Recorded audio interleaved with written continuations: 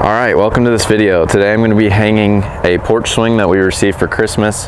You can see it sitting up here right now. My goal is to center it between this post and this post. I've got a vinyl ceiling on the porch, which has given me some difficulty so far. I was originally going to strip back what I needed to expose the structural elements to hang this thing. I got started doing that and it was splitting on me a little bit, and to avoid damaging it too much and having to find a matching ceiling to put back in its place if I damage it, I'm going to go up into the attic and try to work from there and install some structural pieces that I need in order to hang this thing and have it centered the way that I want.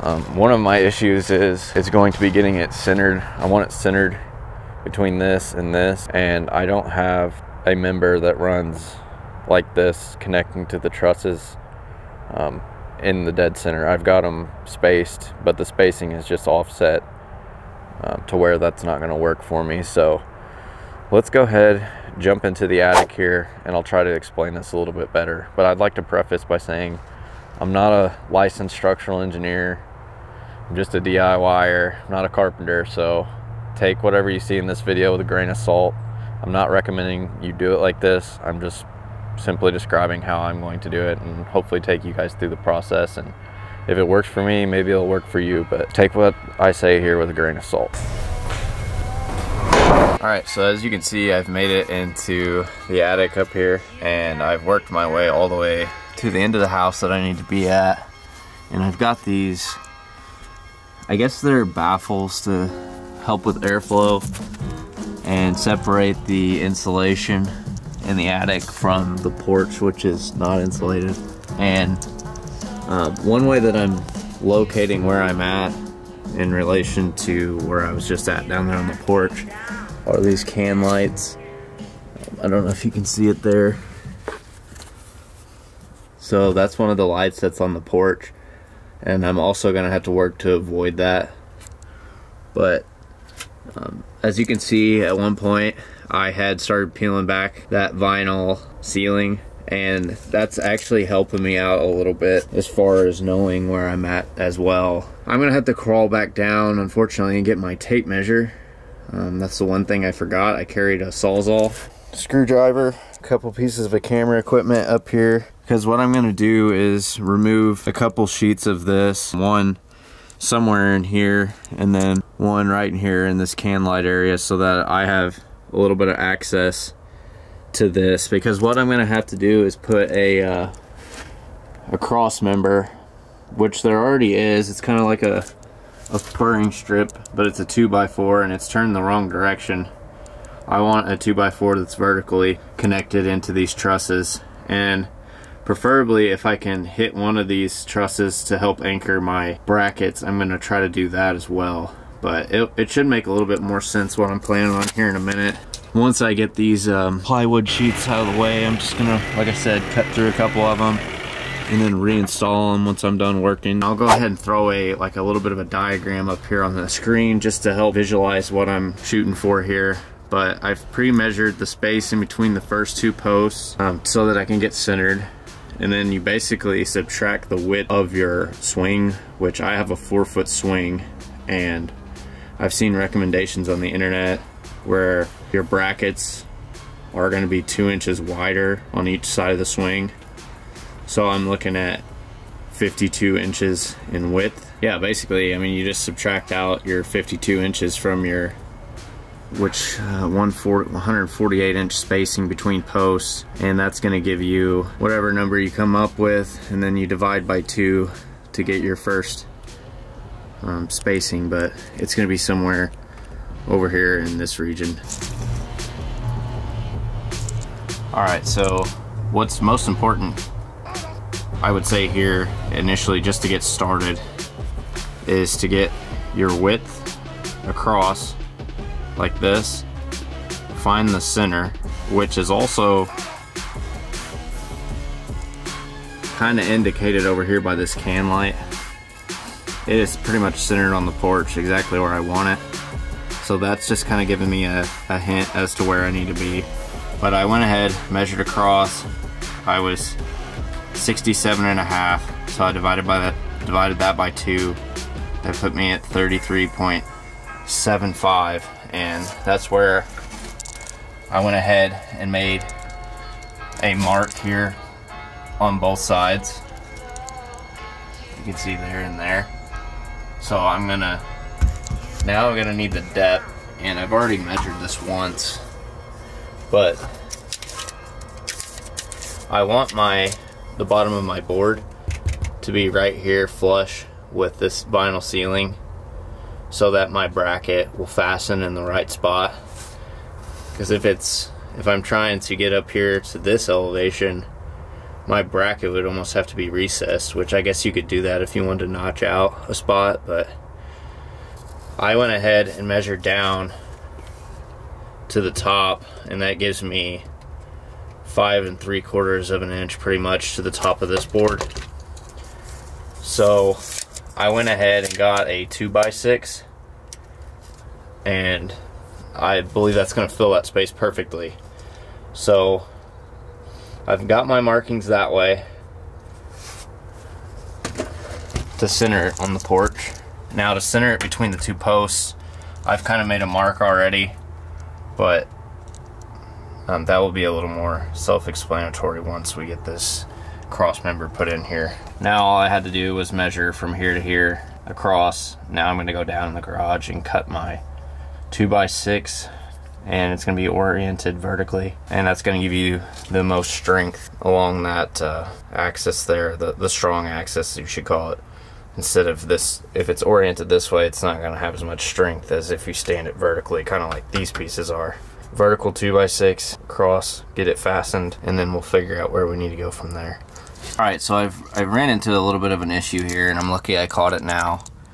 But what I was originally planning on, to center this swing between a post here and a post out here on the porch, is not going to work, because it's going to throw me basically into no man's land over there with that can light. That can light's going to be in the way. So what I'm getting at here is, once I measure off that first post and find the space across my first bracket, which is at 4 feet, that's okay. It was going to put me somewhere right here in this region.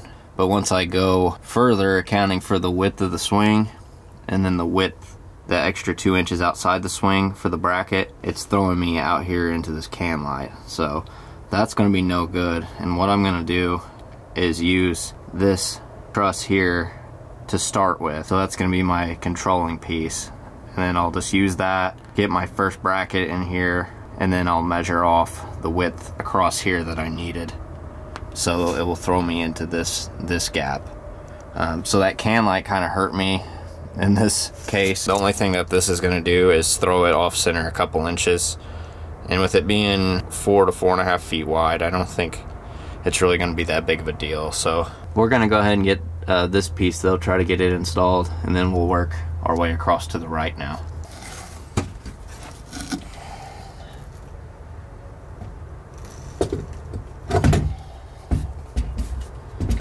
Ran into another issue. Don't you just love getting up here in your attic on a Saturday and thinking things are gonna go smoothly just like you planned them?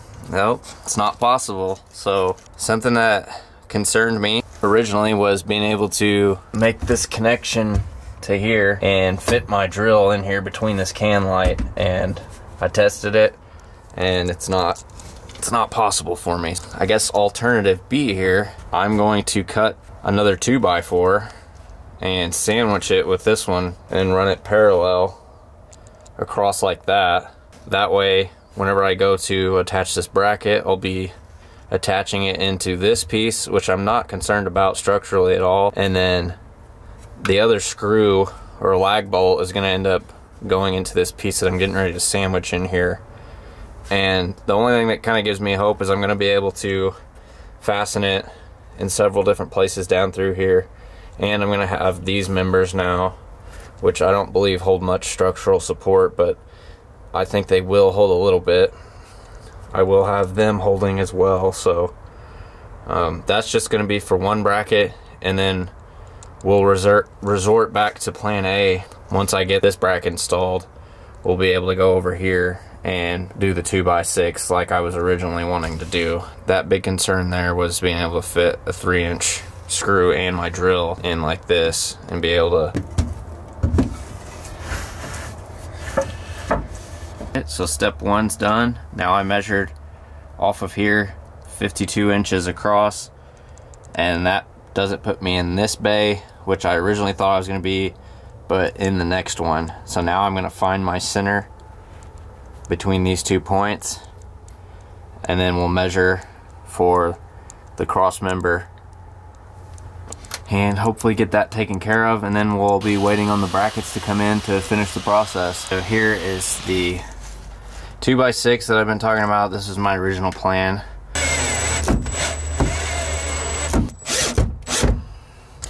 Okay, so we got our 2x6 placed. Alright, so I'm back up here, and hopefully this time I'm in my right mind. After thinking about this, I've been working on it periodically, and I don't really understand what I was thinking whenever I installed this board, other than the fact that I thought my width was going to be good for the bracket, but when I got the bracket in, it's actually a little bit wider than what I was thinking. So I am going to have to run this board across in between joists, just like that one over there. I originally didn't do that because of this light, this can light that was here, and I couldn't fit my drill in there to get it anchored. So what I'm going to do now is remove that can light, just pull it out of place, and then install the board correctly like I wanted to the first time. So a couple steps backwards, but we're back up here working, so hopefully by the end of the day we'll be going the other way.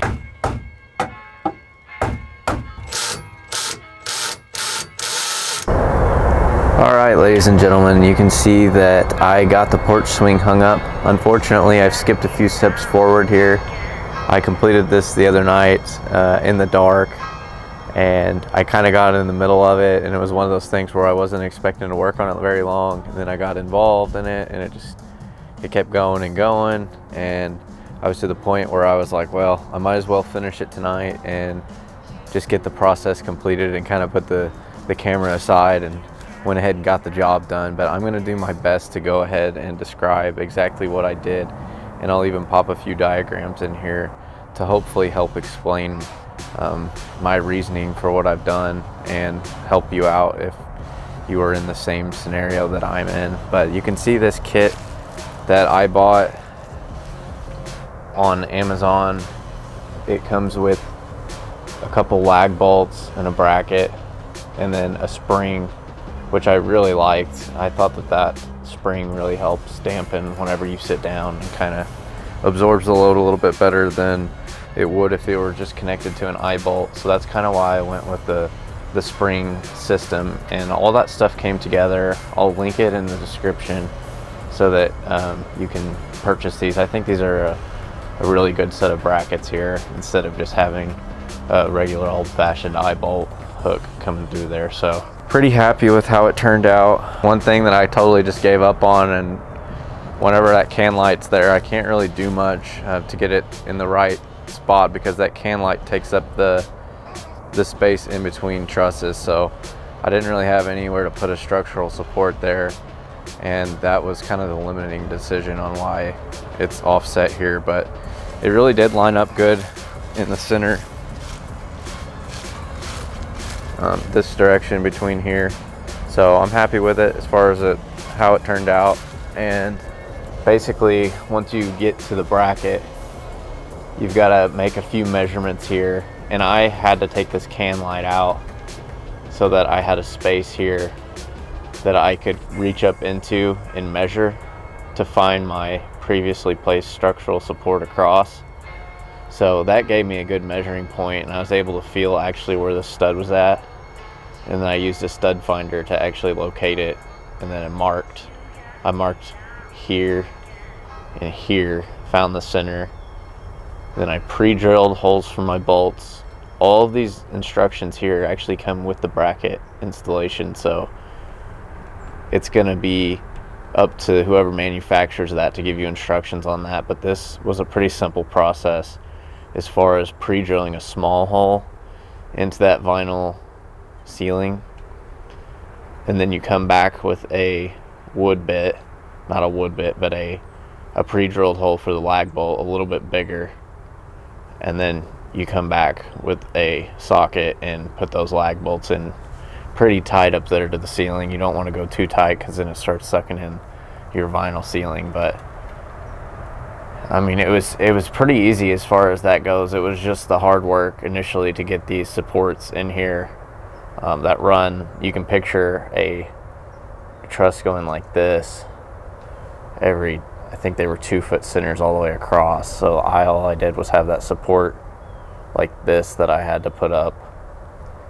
and then I found it here, measured over my 50 inches, which this is a 4-foot wide swing, and from what I read about on the internet and my research was that about 2 inches on each side, 1 to 2 inches on each side, help the swing process, and not having it purely vertical helps keeping these chains from rubbing on the swing too much.